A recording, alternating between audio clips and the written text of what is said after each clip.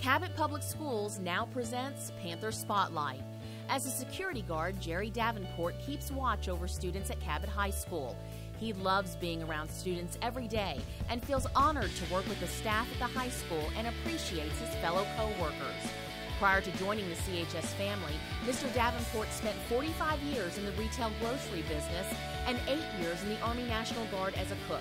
Principal Henry Hawkins says he has a knack for doing little things to help make CHS better.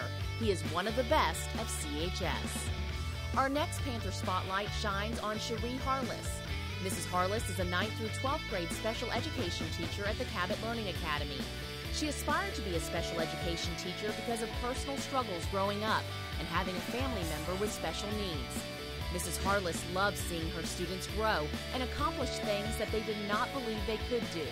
Principal Joanne Blaylock says when students meet Mrs. Harless for the first time, they know within minutes how much she cares about them.